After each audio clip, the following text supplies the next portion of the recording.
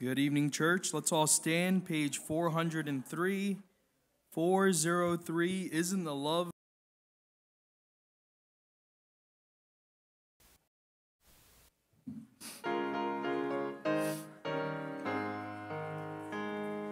There will never be a sweeter story of the Savior's love divine, love that brought him from the realms of glory, just to save a sinful soul like mine. Isn't the love of Jesus something wonderful, wonderful, wonderful? Oh, isn't the love of Jesus something wonderful, wonderful it is to me. Boundless as the universe around me, reaching to the farthest soul away, saving, keeping love it was that found me. That is why my heart can truly say, isn't the love of Jesus something wonderful, wonderful, wonderful? Oh, isn't the love of Jesus something wonderful, wonderful it is to me. Love beyond our human comprehending, love of God in Christ, how can it be?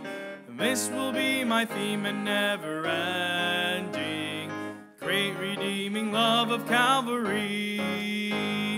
Isn't the love of Jesus something wonderful, wonderful, wonderful? Oh, isn't the love of Jesus something wonderful, wonderful it is to me. Amen. You may be seated. Let's open up in a word of prayer. Father, Lord, we thank you, God, for allowing us to be here in your house this evening, Lord. We pray, God, that you would just please be with the service, Lord, be with the time of prayer that we're going to have, Lord, and be with the Bible study. God, we pray, Lord, that you would be with those who cannot make it out here tonight, Lord. We pray, God, that you please put a special hedge of protection around them, Lord. And God, we just pray, Lord, that you would meet the needs represented here tonight, Lord. There's people that are grieving. There are people that need strength, Lord. And I pray, God, that you would please meet those individual needs. Thank you for being a great Father to us, a loving Father. And God, we just pray, Lord, that you would please have your hand over the service. We ask this all in Jesus' name. Amen. All right.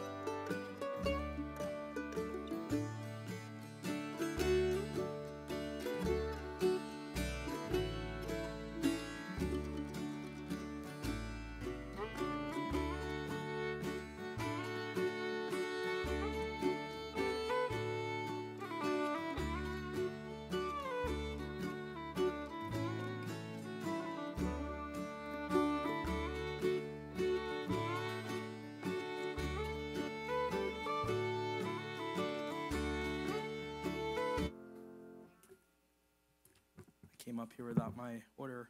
277, Jesus Loves Even Me.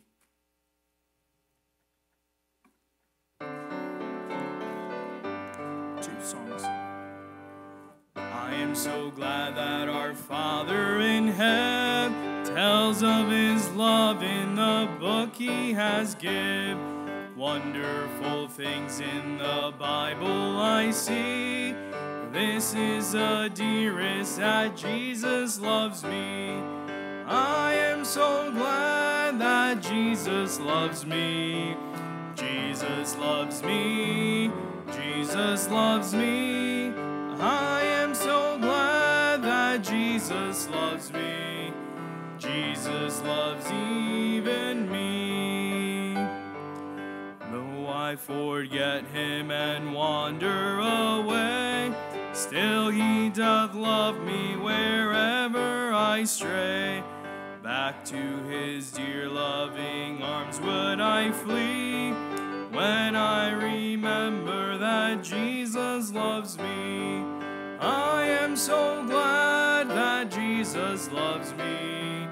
Jesus loves me. Jesus loves me. I am so glad that Jesus loves me. Jesus loves even me. Oh, if there's only one song I can sing, when in his beauty I see the great King, this shall my song in eternity be. Oh, what a wonder that Jesus loves me. I am so glad that Jesus loves me. Jesus loves me. Jesus loves me. I am so glad that Jesus loves me. Jesus loves even me. Amen. And our last song, 258, 258, Oh, How I Love Jesus.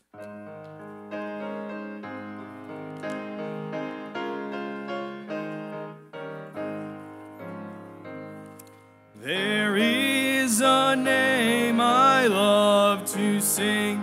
I love to sing its worth. It sounds like music in my ear, the sweetest name on earth. Oh, how I love Jesus. Oh, how I love Jesus. Oh, how I love Jesus, because he first loved me. It tells me of a Savior's love, who died to set me free. It tells me of his precious blood, the sinner's perfect plea. Oh, how I love Jesus. Oh, how I love Jesus. Oh, how I love Jesus, because he first. On the last verse, it tells of one whose loving heart can feel my deepest woe, who in each sorrow bears a part that none can bear below. Oh, how I love Jesus. Oh, how I love Jesus. Oh, how I love Jesus, because he first loved me. Amen. Who's that singing that sounds so good? Valentine's Banquet is February 17th. That's this Saturday. We're going to be meeting over at the Maggiano's there in Cherry Hill at 12:30. And we're looking forward to spending some time there. And then bake sale, February 24th, here at the church. Right after the Sunday morning service, the teens will be having a bake sale, and all proceeds will go toward their trip to nowhere. So just a reminder to make sure you bring some cash in for that day, February 24th. And then Missions Emphasis Weekend will be February 23rd through the 25th.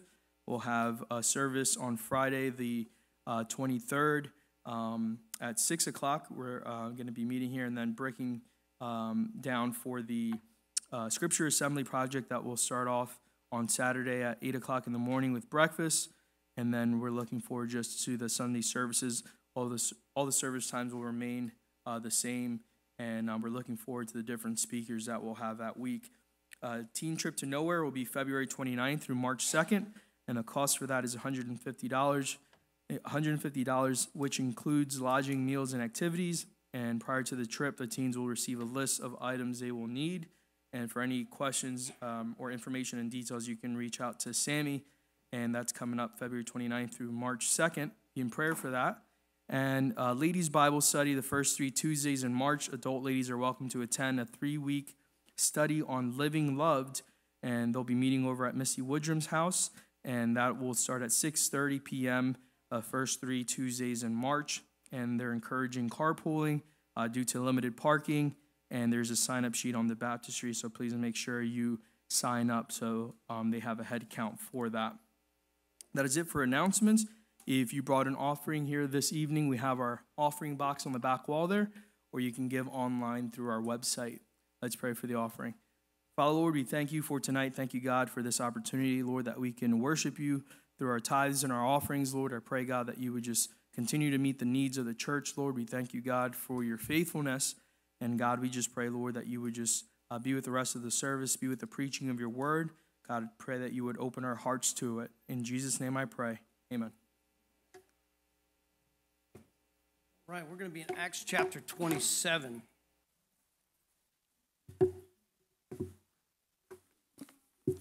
Acts chapter 27. As soon as we get done with the book of Acts, we're not really studying the book of Acts. We're studying the life of Paul. We're going to move on, and we're kind of going chronologically through his life. And prior to Acts 27, he had written Galatians, 1st and 2nd Thessalonians, 1st and 2nd Corinthians, and Romans, which we've already covered. And now we're coming up to the time that he's in Rome, and he's shipwrecked. After his shipwreck, he's going to be in Rome, and he's going to be in prison there in Rome. And we're gonna do the prison epistles. We're just going to go through the prison epistles, which is Ephesians, Philippians, Colossians, and Philemon. And then after that, we'll go into the pastoral epistles, and then we'll finish up with the book of Hebrews, which I believe was written by Paul, but some debate that, but it's definitely Pauline, but we'll tie it in with this study. So as we read these concluding 2 chapters, as we go through these concluding 2 chapters of the book of Acts, the prisoner, remember Paul was a prisoner, is finally on his way by ship to Rome, and he's going to appeal his case before Nero. You remember he said, I appeal to Caesar, and because he was afraid he was going to get assassinated. Really, they were trying to bring him back to Jerusalem to try his case there, and so he appeals to Caesar, and Caesar's going to have to hear his case. I always wondered if he actually ever did appear before Caesar, but the Lord tells him in this passage that we're going to look at today that he's going to appear before Caesar, and because if the Lord says he's going to do it, he's going to do it. So he actually did, meet Caesar, and we believe that the case was dropped. Now this is Nero, or it's a little bit debated whether this was Nero or the one that preceded him. And Nero, as we know, was the guy that's going to have him put to death about 8 years later. He's going to have him beheaded. But they say that Nero, in the earlier part of his reign, he wasn't that bad. He progressively got worse as time went on. And so, but Paul had been taken into custody after being accused by the religious leaders in Jerusalem of bringing a Gentile into the temple. He pled his case to Governor Felix and then Governor Festus and to King Agrippa to no avail. And now, after 2 years in Caesarea, he is finally going to Rome, hopeful to get the justice he seeks. Now, I have a map. We're going to kind of pull that up as time goes on. You might as well just leave it up there, Wade. You don't even put the points up there. Just leave that map up there, and they can maybe trace along, because a lot of this in chapter 27 is going to be different places that Paul travels to on his way.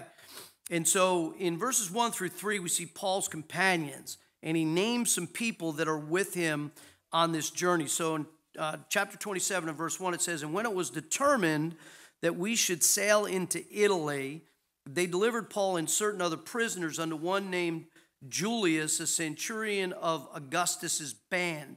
And Augustus's band, these were Caesar's special guards. And so Paul would be chained to a Praetorian guard the whole time he was under house arrest there in Rome. And this guard was going to accompany him the whole way from Caesarea up to Rome. And entering into a ship of Adramyttium, we launched, meaning to sail by the coast of Asia, one Aristarchus, a Macedonian of Thessalonica, being with us. And the next day we touched at Sidon, and Julius courteously entreated Paul and gave him liberty to go unto his friends to refresh him. So you'll note from verse 1 that there were other people along with the Apostle Paul. Obviously, there were a lot of people on this ship. These ships they were not, it wasn't just like a Uber that, they got to take them somewhere. I mean, these ships were already commercial vessels that were traveling all over the place. And there were smaller ships. Some of the smaller ships would hug the coast and go from port to port to port. And then some of the larger ships would go directly across the Mediterranean Sea. And so this first ship was probably a smaller ship because the route they take kind of hugs the coast. And but he had other people with him.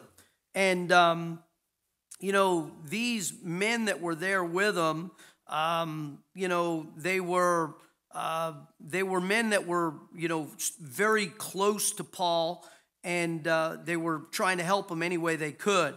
And so there were other prisoners along with Paul as well. The word other, though, in this text means another of a different kind or classification. So these men were not men associated with Paul. And they may have been men that were sentenced to be put to death at Rome. And how fortunate for them, if you think about it, that Paul was traveling with them. And it's kind of like the two thieves on the cross. I mean, they had a tremendous opportunity. They were put on the cross when Jesus was put on the cross. And so only one of them got saved, but both of them had the opportunity to receive Christ as Savior. And all of the people on this ship had a tremendous opportunity as well because Paul was with them. And so they were very fortunate to be traveling with Paul. But also we know that there were some others on there. We know that Luke was there. And you see the word we and the word us in there. And that means the writer is included. Sometimes in the book of Acts, it doesn't use we or us. It says they. But here it says we, which means Luke was part of this. And perhaps the Roman officials permitted Luke to go along with Paul as his personal physician. And again, Paul wasn't a troublemaker. He wasn't a problem prisoner. And so he was granted a lot of liberty along the way. It's kind of like Joseph in the prison. Joseph was with Potiphar at first, and Potiphar gave him special treatment. And then he went to prison, and in Pharaoh's prison, underneath the palace there in Egypt. And he had special, privileges by the prison guards. And so it was a similar situation here. And then it mentions Julius, and Julius is a centurion that was responsible, he was one of the centurions that was responsible for protecting Nero. And he treated Paul well. He gave him liberty.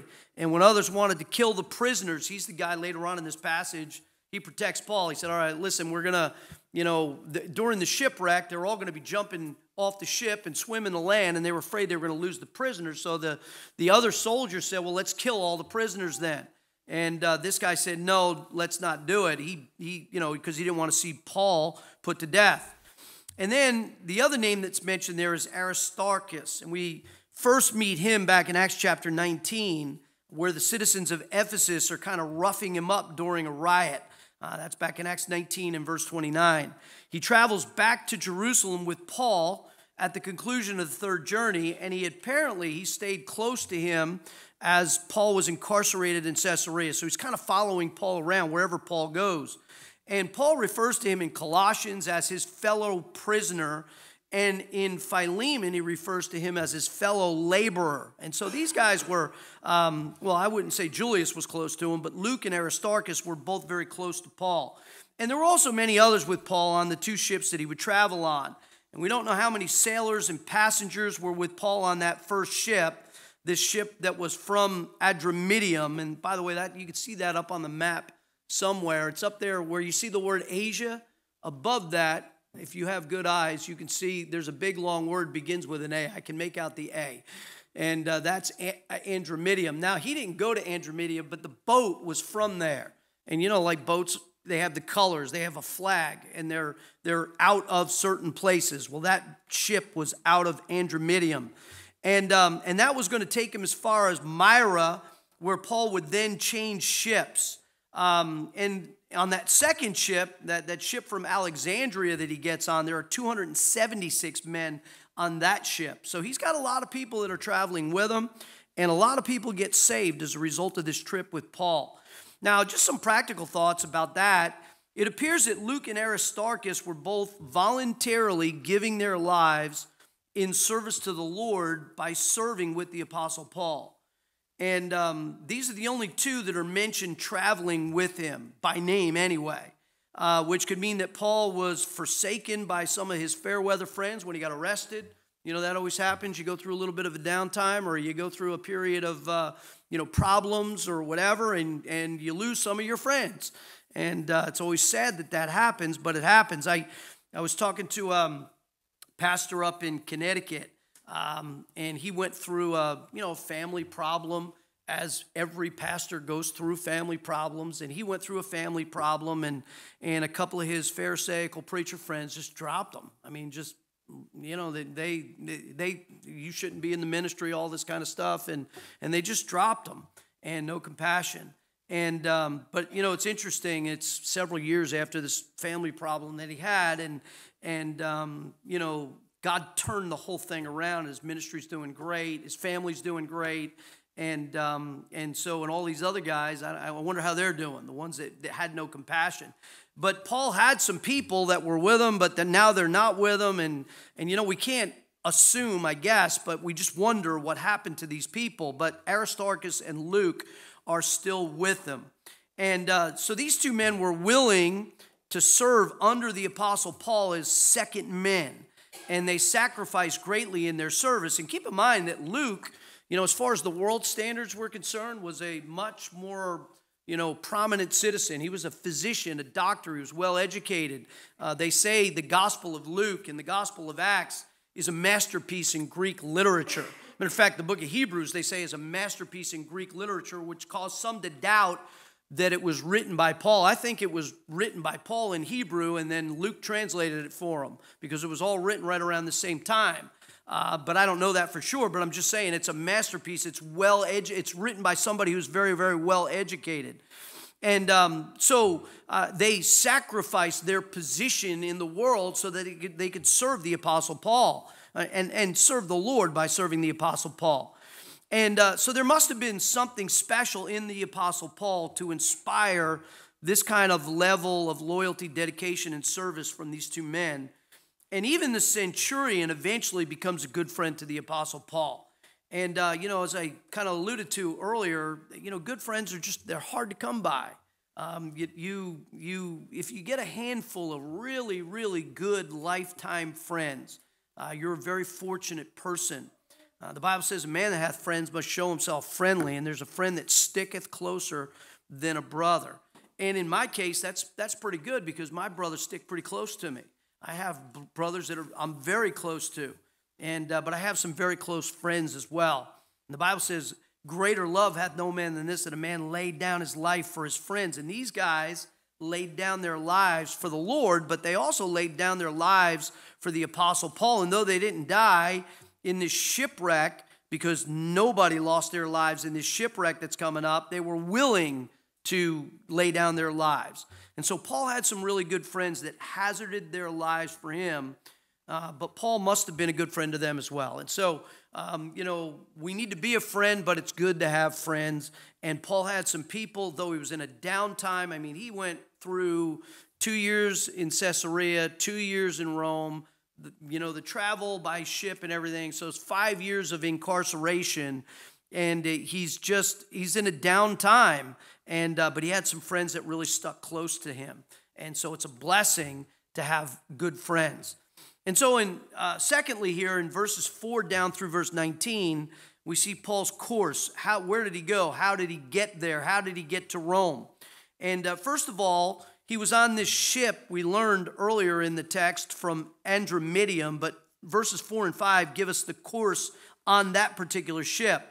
And when we had launched from thence, we sailed under Cyprus. Notice that, and you can follow along on that map if Mr. Wade will put it back up again. Just leave the map up. Everybody can follow along in their Bibles, Mr. Wade, and they can just put the map back up. And so, where are we at here? And when he had sailed over the sea of Cilicia and Pamphylia, we came to Myra, a city of Lycia. And there's two Lycias. One, they're spelled differently. Lycia is the big one. You see where Galatia and Asia are. Underneath that, you see Lycia. It's a region. And Myra is that little dot, that little city that's there. And then there's another Lycia. It's spelled a little bit differently. It's underneath Crete. And so that was another place he would travel to. And so that was on that ship of Adramyttium. And then in verse 6, he switches ships. He goes on a ship to a ship that was from Alexandria. So in verse 6, and there the centurion found a ship of Alexandria sailing into Italy.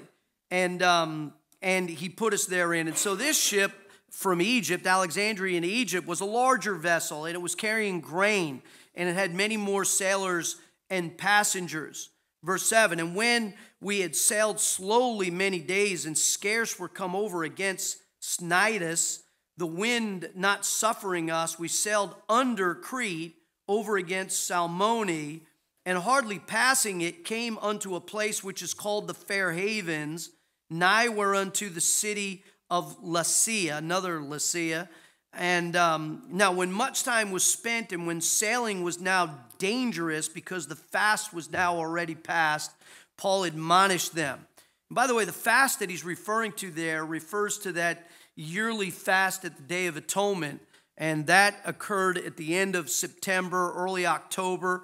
It's the month in the Jewish calendar. It's the month Tisri. And the seas were very dangerous in the late fall and early winter months. And so they really should have just stopped there and wintered, but they decided they want to go a little bit further. And so notice what happens next. And said unto them, Sirs, I perceive that this voyage will be with hurt and much damage, not only of the lading and ship, but also of our lives. Nevertheless, the centurion, Julius, he believed the master and owner of the ship more than those things which were spoken by Paul. And so he didn't listen to Paul. He doesn't know Paul that well. He's going to get to know Paul very well, and he's going to listen to everything Paul says. Matter of fact, Paul's going to, tell him that, he's going to tell him to get rid of everything off the ship, and they're going to do exactly what Paul tells them to do in a little bit here. Verse 12. And because the haven was not commodious to winter in, the more part advised to depart thence also, if by any means they might attain to Phoenicia, and there to winter, which is a haven of Crete, and lieth toward the southwest and northwest. And notice this, and when the south winds blew softly, so they figured, okay, well, we're okay. Supposing that they had obtained their purpose, loosing thence, they sailed close by Crete. Man, the winds are good. Everything's good. We're gonna take off. Lift up the anchors. We're gonna set out to sea. But not long after, there arose against it. Notice this. You got two words here. You got the word tempestuous wind, and then it says called Euroclydon. And the word tempestuous is the word that we get the word typhoon from. It's typhonikas. And we get the word typhoon from us. And Euroclydon is a southeast wind causing mighty waves. And so you got these two words that are just synonymous with really, really, really bad storms. And by the way, just when you think the seas are going to be calm, it says the south wind blew softly. And, the winds are going to be soft. A violent storm can suddenly come upon you. And so try not to be caught by surprise. The Bible says, be sober, be vigilant. Your adversary, the devil, is a roaring lion, walketh about seeking whom he may devour. And notice also that this ship would not have been caught in this storm at all had they listened to God's messenger who warned them against leaving the port in the fair havens. Notice also that Paul he didn't have a concrete message. It wasn't a thus saith the Lord. It's not like the Lord appeared to him and said. He just had a bad feeling about this impending storm. But instead of them trusting God's man, they went with the advice of the experts, the ship owner, and it turned out to be a disaster for them. And listen, God oversees the weather. God allowed them to go out into the stormy seas. And if God brings you into it, he can bring you through it. And so anyway, but they end up going through a really bad situation here. And so in verse 15, and when the ship was caught and could not bear up into the wind, we let her drive. And running under a certain island, which is called Clauda, we had much work to come by the boat, which when they had taken up, they used helps undergirding the ship, and fearing lest they should fall into the quicksand, strake sail, and so were driven. And we, being exceedingly tossed with a tempest, the next day, notice this, they lightened the ship. And the third day, we cast out with our own hands, notice this, the tackling of the ship. And the tackling really has got to do with any kind of equipment or even furniture. They just threw it overboard. Can you imagine how frustrating that would be if you were the owner of the ship and you start throwing all your equipment and stuff overboard? Anything unnecessary, you just get rid of it. And eventually, you're going to be throwing the grain overboard. And that's the whole reason why they're sailing, is to bring this grain. And so thirdly, then, we see Paul's counsel. Now, we already saw Paul's counsel back in verse 10 and 11. He said, listen, I wouldn't go out if I were you. I just have a bad feeling about this. But then we see more counsel in verse 20. Notice he says there, and when neither sun nor stars in many days appeared, and no small tempest lay on us, all hope that we should be saved was then taken away. But after long abstinence, Paul stood forth in the midst of them and said, Sirs, you should have hearkened unto me, and not have loosed from Crete, and to have gained this harm and loss. And now I exhort you to be of good cheer. These people they're scared to death. Be of good cheer, for there shall be no loss of any man's life among you, but of the ship. For there stood by me, notice this night, the angel of God, whose I am, and whom I serve, saying, Fear not, Paul, thou must be brought before Caesar. And lo, God hath given thee all them that sail with thee. So notice it, according to the angel of the Lord here, God was not only going to save Paul, but he was going to save all those that were traveling with him. By the way, sometimes the people that are with the Christian that's inside the will of God, they receive the residual blessings. I never forget when I was at Texas Diecast, and I got into a little bit of a scuffle with my foreman one time because he was trying to get me to stay. I worked every bit of overtime he would give me very frankly, because I needed the money desperately. And sometimes I was working 65, 70 hours a week at this die-cast factory. But he wanted me to work. I had to leave because it was Sunday morning, and I had a bus route up in Texarkana. And I said, listen, I got to go. I can't stay any longer. And it was already extra. It was already overtime. It wasn't my normal schedule. And he said this to me. He said, Texas Die-Cast feeds your family. And boy, that just set me off. And I poked him in his chest. I said, listen, pal, you better get this straight.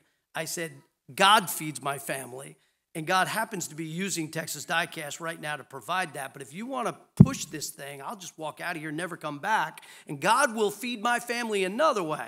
I said, but let me just tell you this. God is blessing you And this place, because there's a number of us from the college that are working here, and this place is prospering, and you're providing employment. But even the lost world receives residual blessings from the Christian who's inside. Your workplace is a blessed place because you're there.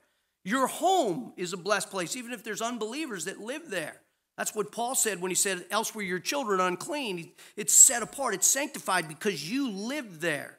And so God was going to save all that traveled with him. And notice what it says there in that verse, in verse 24. He says, God hath given thee. And so this must have been a prayer request of Paul. Think about it. He's given thee. He's giving Paul what he asked for. Paul must have been praying, not just God save me. I don't care if everybody else dies, but save me in this shipwreck. But he must have been praying for his fellow passengers, and God answered that prayer. And Paul was not really, I don't think, concerned so much about their physical lives. He was concerned about their spiritual destinies. He knew that most of these men were lost. And if they died there in that shipwreck, they were going to end up in hell forever. And he wanted an opportunity to be able to reach them with the gospel. And he'll get that opportunity as well. So now look at verse 25. Wherefore, sirs, be of good cheer, for I believe God. And that's one of the greatest lines in the Bible. For I believe God, that it shall be even as it was told me. I hope you believe what God says here in God's word. Howbeit, we must be cast upon a certain island. So he's really predicting everything that's going to happen. And that's that island of Malta or Melita. Sometimes it's in the Bible, it's called Melita. It's on your map, it's called Malta. And we'll see they end up there. But when the 14th night was come, as we were driven up and down in Adria, about midnight, the shipmen deemed that they drew near to some country.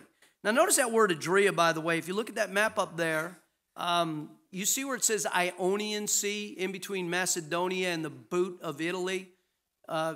Wade, can you pull that map down a little bit? If you go above the boot heel, you know where I'm talking about, the boot heel? I don't know if Wade can pull that down or not. But it says sea up at the top. Well, that's actually called the Adriatic Sea. So really that area is both the Adriatic Sea and the Ionian Sea. And so, but people called the waters between Italy and Greece, they called it Adria. And so they really, technically he's not up in the Adriatic Sea as we would know it today. But anyway, that's the area that is being referred to there. And so look at verse 28. And sounding meaning they're trying to find out how deep the water is, and found it 20 fathoms. When they had gone a little further, they sounded again and found it 15 fathoms. And by the way, that's I think what the name Mark Twain means, isn't it? Isn't it like 6 fathoms deep or something like that? 6 fathoms, that's where he got that name from. He worked as a steamship captain on the Mississippi. Not a captain, a steamship worker on the Mississippi. But 6 fathoms. But a fathom is 6 feet. So 20 fathoms would have been 120 feet. 15 fathoms would have been 90 feet. So the more they travel, the more shallow it's getting. And if you're in a boat, you really don't want a ship anyway, a big ship like that. You definitely don't want to be in shallow water. Then fearing, verse 29, fearing lest we should have fallen upon rocks, they cast 4 anchors out of the stern and wished for the day. And, we don't know exactly what that means, but it sounds, what it means is what it sounds like. They hope for the best. Like they say, okay, we're going to do this, and we're hoping it works.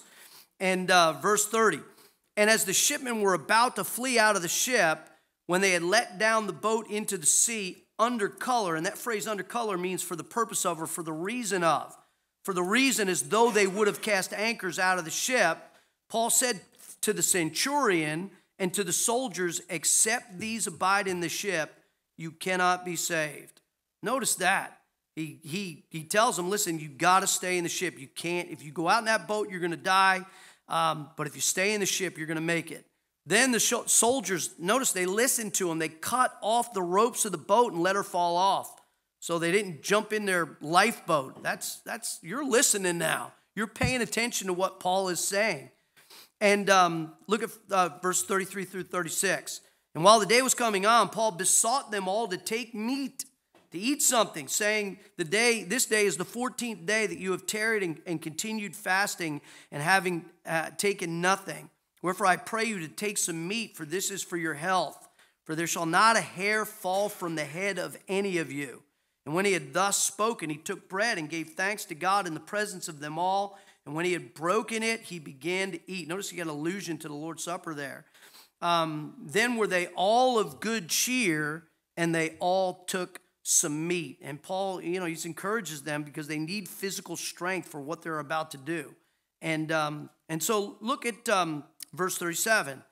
And we were in all in the ship 216 souls. So 276 souls were on that boat. And by the way, that's what they do on ships. They call them souls. The planes, too, they call them souls. When they're numbering how many souls were on board, they call them souls. And when they had eaten enough, they lightened the ship. And this is where Paul becomes a castaway. When they had eaten up, they lightened the ship and cast out the wheat into the sea. And when it was day, they knew not the land, but they discovered a certain creek with a shore, into the which they were minded, if it were possible, to thrust in the ship. So they were trying to find this little harbor that they could bring the ship in. Hopefully it was deep enough they can get the ship in there and they can get away from this storm. And when they had taken up the anchors, they committed themselves unto the sea and loosed the rudder band and hoisted up the mainsail to the wind and made toward shore. And falling into a place where two seas met, they ran the ship aground, and the forepart stuck fast and remained unmovable, but the hinder part was broken with the violence of the waves. Now notice this, and the soldiers' counsel was to kill the prisoners, lest any of them should swim out and escape. But the centurion, willing to save Paul, kept them from their purpose. So notice, Paul, just being there, saved all these other prisoners' lives, kept them from their purpose, and commanded that they which could swim should cast themselves first into the sea and get to land. And the rest, notice this, some on boards and some on broken pieces of the ship. And so it came to pass that they escaped all safe to land. So Paul's a castaway. And so you see God's hand of protection on the Apostle Paul. And you also see the help of this new friend, the centurion. And, God had told Paul that he was going to Rome and nothing was going to change that. And so you just got to trust God. If God says something's going to happen, it's going to happen. And Paul knew he was going to go to Rome. And Paul was confident that God was going to protect him. And in verse 25, Paul stated that he believed God. In 1 Chronicles 28:20, David was encouraging Solomon. And he said this, he said to Solomon, "Be strong and of good courage, and do it. Fear not, nor be dismayed, for the Lord God, even my God, will be with thee. He will not fail thee, nor forsake thee, until you have finished all the work for the service of the house of the Lord." So God's plan for Solomon was to build the temple. And he was going to be around, and he was invincible until he finished what the Lord had for him to do. And Paul was going to go to Rome. I mean, he didn't know. He said he was going to send him far hence to the Gentiles. But here the angel of God says, you're going to appear before Caesar. So he's going to get there. And he knew he was invincible. Nothing was going to change that. And but also, God assured him that he was going to save the rest of them as well. Notice real quick, and we're done with this, but you notice the broken boards and broken pieces. Some of you know Brother Riplog's song, some on broken boards, some on broken pieces. And, he used to preach that message back in Longview. We were good friends with him. And he preached the message based on that song. He wrote the song based on the message. And, the message basically went that all of us are kind of broken boards and broken pieces. I don't think there's a one of us in this room that's in God's plan A for your life. We haven't, bounced out of the will of God somewhere along the way or diverted off the path somehow. So we're all, in a sense, broken boards and broken pieces. And we may not, those boards were originally intended to be used to be part of that ship. Well, now they're going to be used for a completely different purpose. And God can do that with us, too. We're not perfect. We're not exactly what we were perhaps intended to be back, or what we could have been if we stayed inside the perfect will of God the whole time. And so we're all, in a sense, broken boards and broken pieces, but God uses broken boards and broken pieces to help save other people. And that's what he did with those broken boards and broken pieces, and they clung to them, and they ended up on shore. And it's just an illustration, an illusion, a picture, if you will. But I think it's profound, and I think it's very true. God uses us, even though, we're not, in the perfect place where God originally intended us to be. And so you may be broken, you may have blown it in the past, you may have failed in the past, you may not be in God's plan A for your life anymore, but God can still use you to rescue other people who have just been shipwrecked as well. And so, anyway, we'll stop there, and we'll be dismissed in prayer. Let's pray. Father, we love you. We thank you, God, for your word. And thank you that even though through these historical passages like Acts, we can go through them pretty quickly, but the Bible is just so plain. The truth is just there, and there's really nothing deep, mysterious, and hidden in these passages, and we can just really read them. And I don't know why people try to say that the Bible's difficult. That's all very, very plain reading.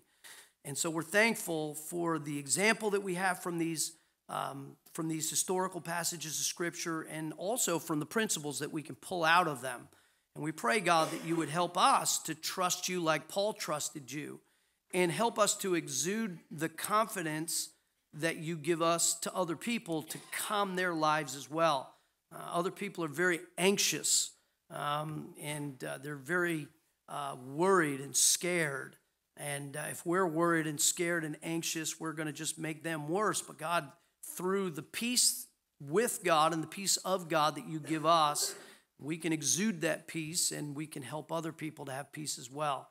And Paul's presence on that ship, I believe, saved the lives of all those other people. But not only that, it was a blessing to them. It was an encouragement to them. It was a strength to them. And though there were leaders there, the owner of the ship and the Roman soldiers, they were all the leaders there. Paul ended up being the real leader of that whole journey. And so we're so thankful for that example. Help us to lead spiritually. Help us to be that kind of leader in life where people look to us for spiritual guidance and encouragement and strength during difficult days. We pray you bless, give us all safety as we travel home. Bless the deacons meeting that we're going to have.